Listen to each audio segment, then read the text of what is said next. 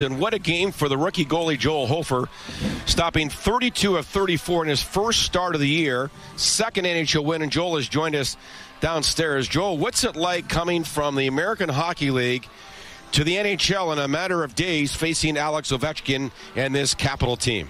Yeah, it's crazy. I mean, obviously, it's obviously a lot of fun to be here, and obviously soaking it in as much as I can, and just happy the boys got the win tonight. And your parents are in Vegas, and John Kelly was just saying that maybe they should put something on number 30, your number here for tonight's game. They've got to be enjoying the heck out of this. Yeah, I hope so. I mean, obviously, I know they're watching, and I think my brother plays tonight too, so he's got to get ready for his game, and obviously, I'm sure they're happy.